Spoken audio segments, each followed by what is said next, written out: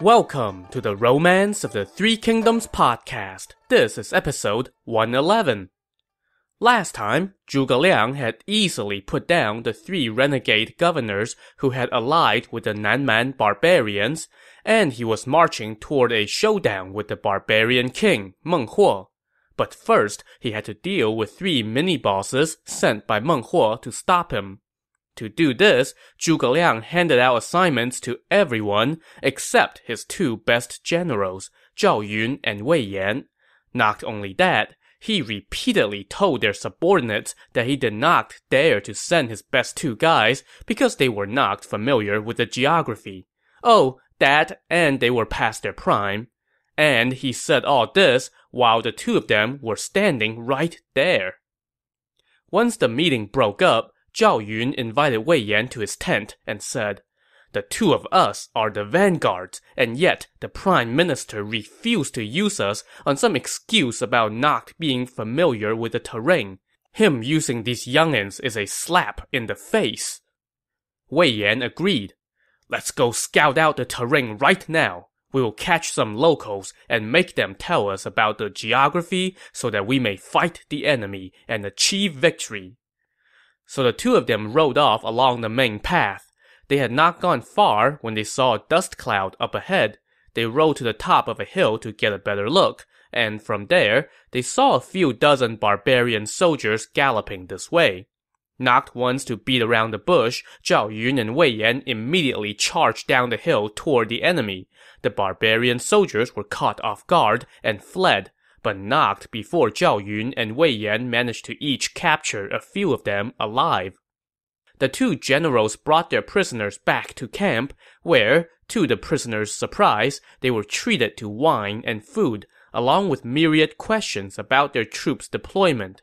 The prisoners told their captors that one of Meng Huo's mini-bosses, a commander that I'm calling Goldie because his real name is a mouthful, was camped out up ahead at the mouth of the canyon.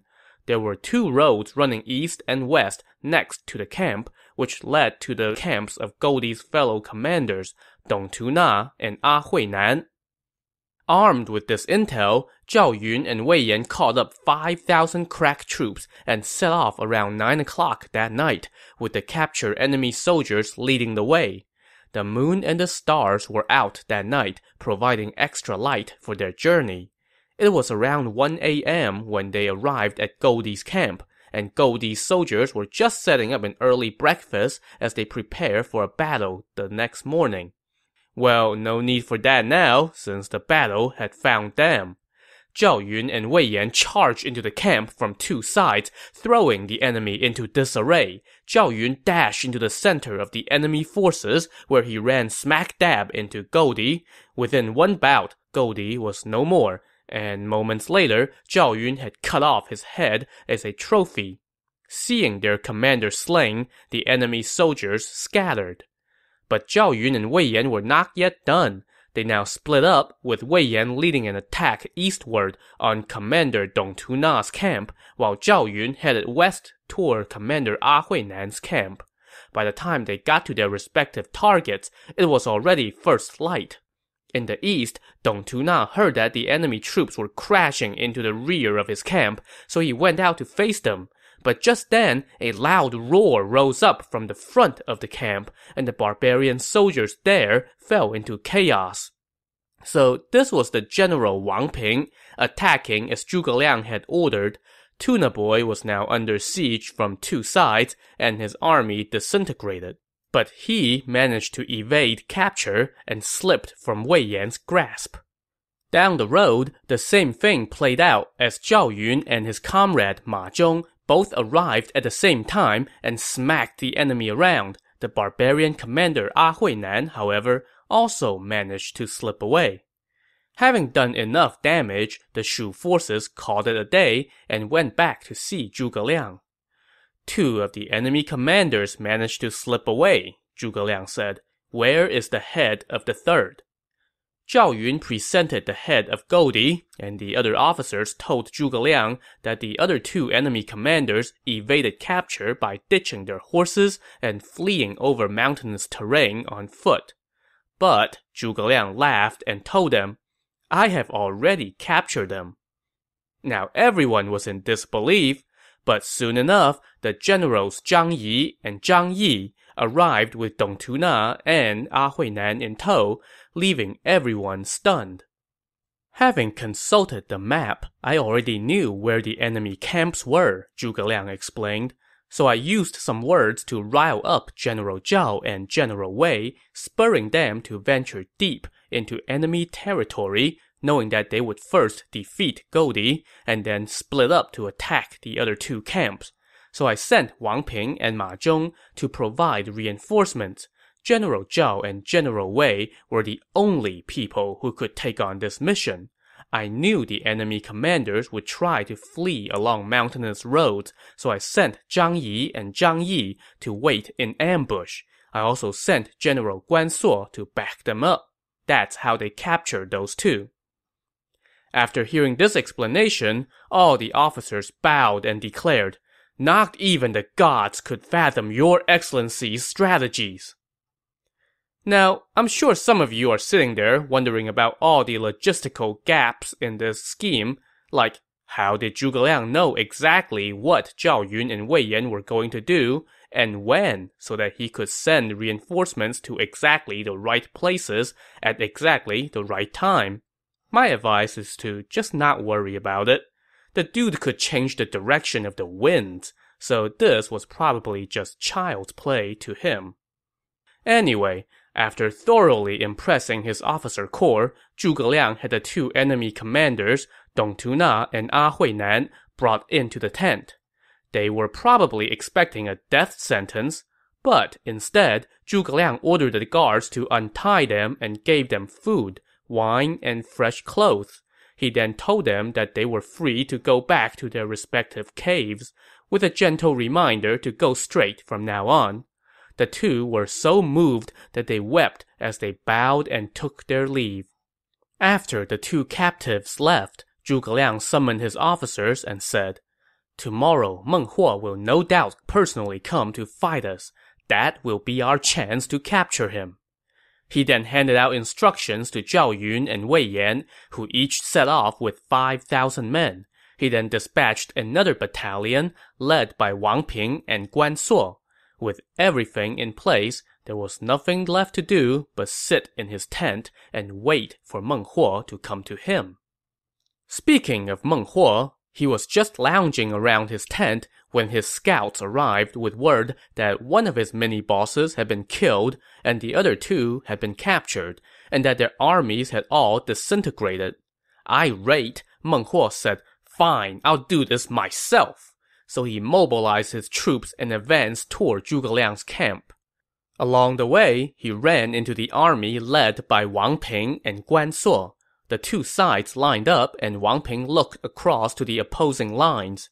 Where the banners parted, he saw a few hundred barbarian warriors riding out in pairs and then splitting off to two sides. From the center emerged Meng Huo.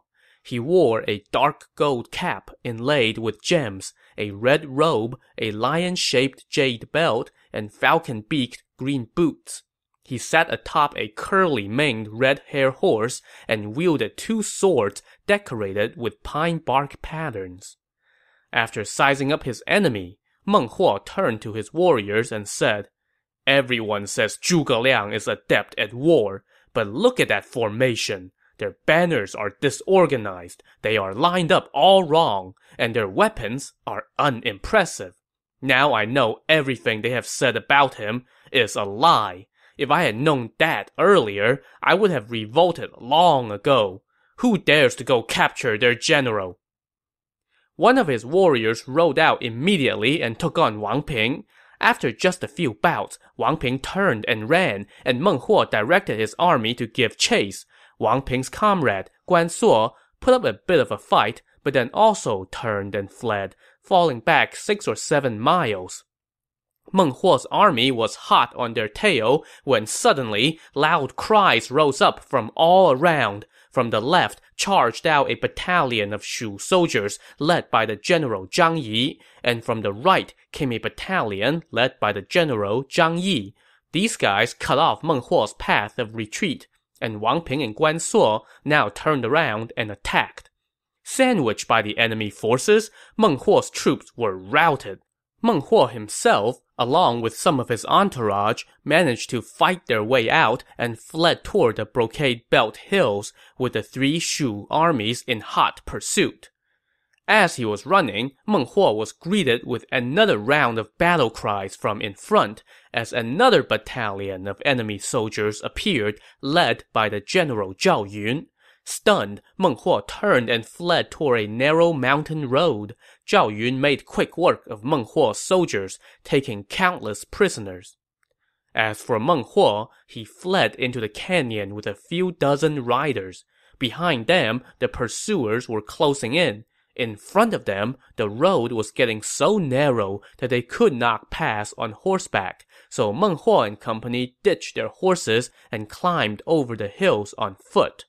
But just then, they heard the sound of drums from within the canyon. Guess what? The General Wei Yan and 500 foot soldiers had been waiting there the whole time. Outnumbered, Meng Huo made for easy pickings, as Wei Yan took him alive. Meng Huo's entourage all surrendered as well. Well, that was easy. A little dose of the old feign a retreat and spring a trap trick, and the king of the Nanman was now Zhuge Liang's prisoner. By the time Wei Yan brought his prized captive back to camp, Zhuge Liang was already throwing a party to celebrate. In the main tent, Zhuge Liang lined up 7 rings of soldiers, wielding weapons that shimmered like snow. Around Zhuge Liang, his attendants hoisted golden broad axes that were conferred upon him by his emperor, along with a curve-handled canopy. They were flanked by feather screens, drums and flutes, and the Imperial Guard. Basically, Zhuge Liang was putting the might and glory of his kingdom on full display. Seated in the middle of this impressive scene, Zhuge Liang watched as countless barbarian soldiers were brought in. He summoned them into the tent and ordered them unbound. Yeah, you know the script that Zhuge Liang is following here. You are all good civilians, he told the prisoners. You were just forced into this by Meng Huo, and I am sorry that you have been startled. I think your parents, brothers, wives, and children must all be anxiously waiting for you to return. If they heard that you were defeated, they would no doubt feel gut-wrenching pains and cry so much that their eyes would bleed. I'm going to let you go, so that you may put their minds at ease. And not only was he letting the prisoners go, but Zhuge Liang also gave them all food and wine as parting gifts. Touched by his kindness, the barbarian soldiers all wept as they took their leave. So the rank and file got the carrot, but now it was time to deal with Meng Huo, and you just know that the guy leading the rebellion was going to get the stick. The guards dragged him into the tent and made him kneel. The first emperor treated you well. Why did you rebel? Zhuge Liang asked him. The Riverlands used to be someone else's territory, Meng Huo shot back. Your master took it by force and declared himself emperor. My family has lived here for generations. You all have encroached upon my territory in a most barbaric manner. How can you call me the rebel? But Zhuge Liang was like, yeah, okay, whatever. Now that you are my prisoner, will you wholeheartedly submit? He asked Meng Huo. I stumbled into your trap on a narrow mountain road. How can I be willing to submit? Meng Huo replied. Well, in that case, how about if I let you go? Wait, what? If you let me go, then I will regroup my army and come settle things with you, Meng Huo said. If you can capture me again, then I will wholeheartedly submit. So let's see here. On one hand, Zhuge Liang could let Meng Huo go with the full expectation of having to fight him again, or he could just dispose of him right now and be done with it. Guess which one he chose? Zhuge Liang ordered Meng Huo be untied, gave him some fresh clothes, treated him to wine and food, and even gave him a horse and saddle, and had someone escort him back to the road leading to his camp. Well, this is a funny way of fighting a war. As soon as Meng Huo was gone, Zhuge Liang's officers all asked him, what the heck just happened? Capturing that man is as easy for me as taking something out of a sack, Zhuge Liang said with a smile, making an analogy along the lines of shooting fish in a barrel. But I must pacify his heart if there is to be peace. Well, his officers were, unsurprisingly, skeptical of this approach, but what's done is done, so there was nothing to do except prepare for the fight that Meng Huo had promised they were going to get. As for Meng Huo, he was heading back to his territory when he ran into some remnants of his army along the river Lu, which, by the way, is translated as the Angry River, if you were wondering what kind of water flow this river had. Seeing their leader, the soldiers were all like, "Wait, we thought you were dead for sure." "The Shu people kept me in their tent, but I killed a bunch of them and escaped in the dark of the night," Meng Huo shamelessly boasted. "Just as I was escaping, I ran into a sentry on horseback. I killed him and took this horse. That is how I escaped." Accepting his alternative facts at face value, his soldiers were delighted to have their master back, and they crossed over the river and set up camp. Meng Huo then summoned the chiefs of various tribes, who in turn summoned back the soldiers that Zhuge Liang had released. And just like that, Meng Huo had built another army of more than 100,000 men. Now, among this newly reformed army were the commanders Dong Tuna and A Huinan, the two guys who had been captured and then released by Zhuge Liang. They weren't exactly psyched about joining up with Meng Huo again, but he was still the biggest, baddest kid on their block, and they did not dare to refuse his summon. With the tribal leaders assembled, Meng Huo told them, "I am on to Zhuge Liang now. We must not fight him. If we do, we would fall victim to his tricks. His army is fatigued by their long journey and the scorching heat. How can they stay here for long? We have the barrier of the river Lu. Let's keep all the boats on our side of the river and build a strong dirt wall. Let's see Zhuge Liang handle that." The tribal leaders all went along with this plan, so they moved all the boats to the south shore of the river and built a dirt wall. They also built watchtowers on hills and other high vantage points and populated them with crossbowmen and bombards, ready for a prolonged stand. As Zhuge Liang's army approached the river Lu, his advance scouts reported back that the river's flow was very fast and there were no boats on the water. Oh, and there's a wall on the other side of the river manned by barbarian soldiers. And not only was Zhuge Liang's army facing a difficult, if not impossible, river crossing, they also had to contend with the summer heat. It was now the 5th month, and in the southwest of China, the temperatures were already scorching. It was so hot, in fact, that the Shu soldiers could not even wear their armor. After personally taking a look at the river, Zhuge Liang returned to camp and handed out this order. "Meng Huo's forces have garrisoned the south shore of the river Lu and built strong fortifications to resist us. But we have come too far to turn back empty-handed now. All officers are to lead their troops and rest in woody areas by the hills and forests." He then ordered the guide and advisor Lu Kai to construct 4 camps in a relatively cool area about 30 miles away from the river. The officers Wang Ping, Zhang Yi, Zhang Yi, and Guan Suo were each assigned to one camp. Inside each camp, they constructed thatched sheds to provide a little escape from the heat for both horses and men. The advisor Jiang Wan, however, had his misgivings.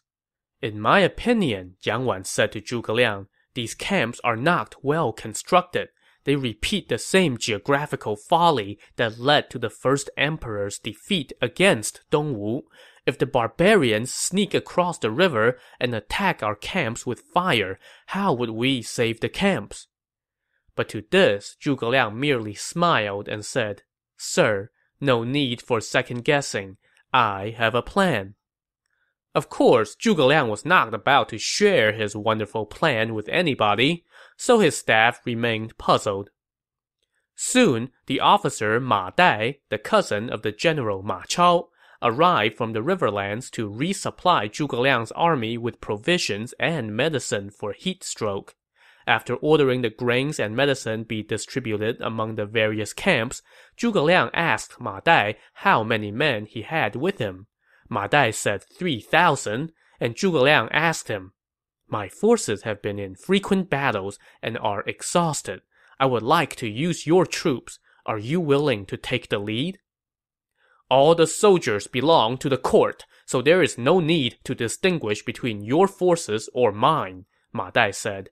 "If your excellency want to use us, we would never decline." So Zhuge Liang told him, "Right now, Meng Huo has garrisoned the river Lu, and we have no way to cross over. I would like to cut off his supply route. Then his army will fall into chaos." "How do we cut off his supply route?" Ma Dai asked.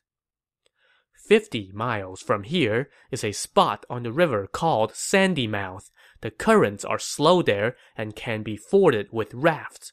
Take your 3,000 men and cross over. Then make straight for the barbarians' redoubts and cut off their provisions. Then meet up with the barbarian commanders Dong Tuna and A Huinan and ask them to help us from within. Don't slip up." So Ma Dai led his troops to Sandy Mouth, where, as the name suggests, it was rather sandy and thus shallow enough to cross. In fact, it was so shallow that most of the men didn't even bother with the rafts, and they just stripped naked and crossed on foot. Well, they would soon regret this.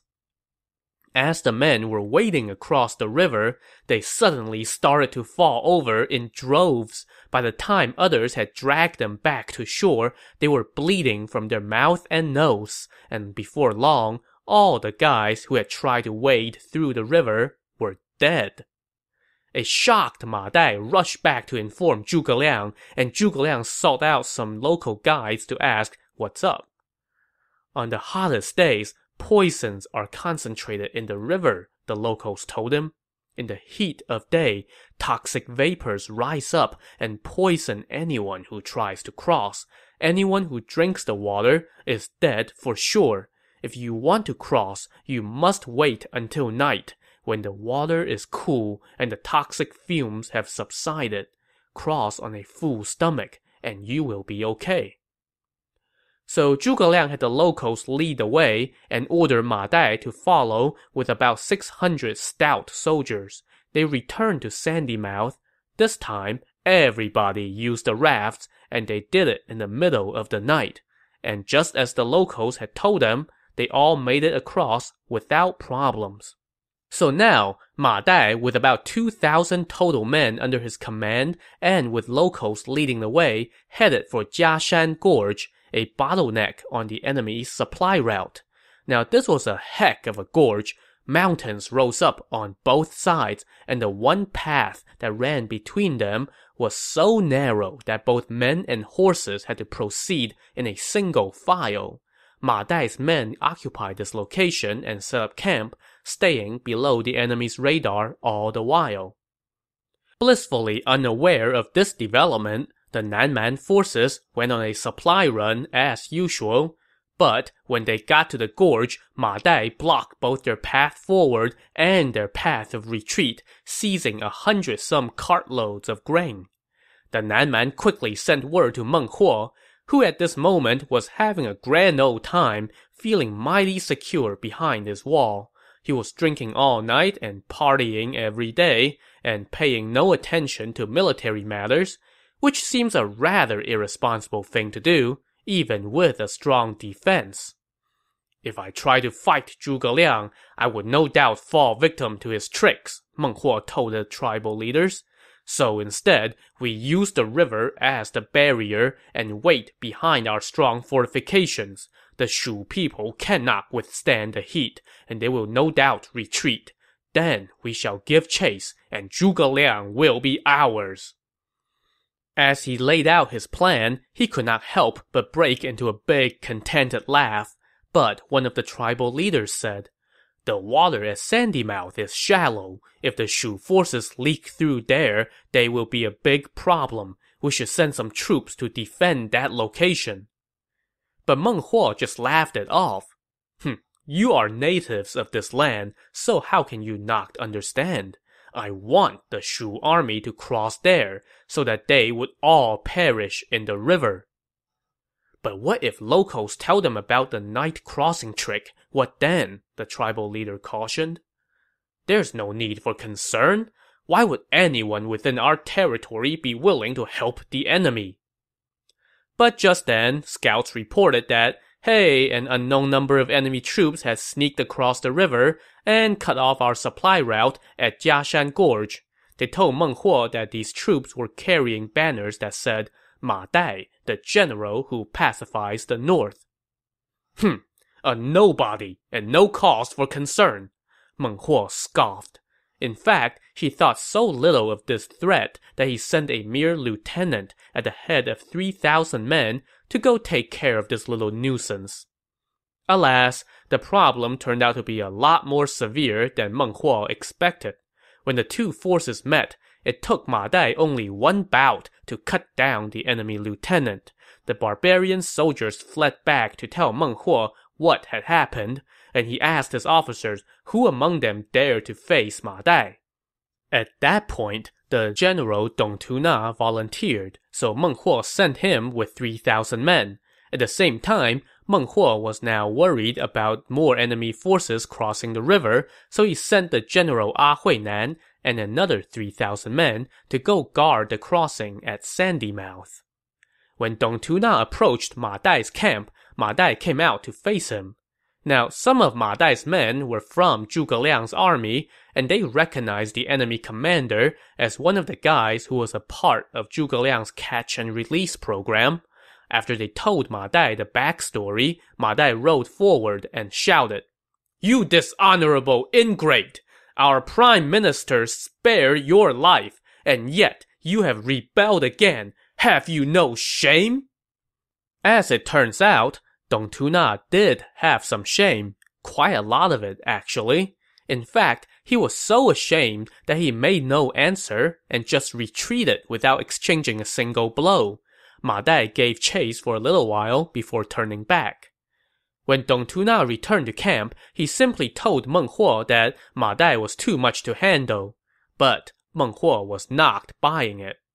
"I know you retreated without fighting because you felt indebted to Zhuge Liang. You threw the fight." Meng Huo wanted to execute Dong Tuna, but the other tribal leaders all advised leniency.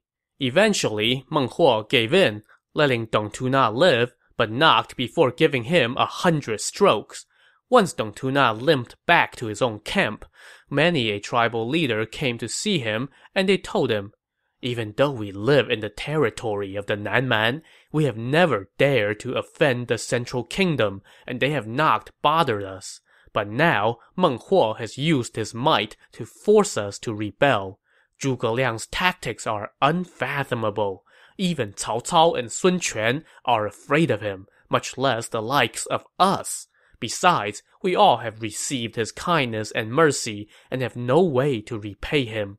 We should risk our lives to kill Meng Huo and surrender to Zhuge Liang so that we may spare our people of the ravages of war." "Is that what you are all thinking?" Dong Tuna asked. Now, among this group were a number of people who had been previously spared by Zhuge Liang, so they were all indeed feeling indebted, and they all answered that they were willing to go with Dong Tuna should he want to, do something. So Dong Tuna grabbed a steel knife, rounded up about 100 men, and stomped toward the main camp. To see if this little uprising is successful, tune in to the next episode of the Romance of the Three Kingdoms podcast. Thanks for listening.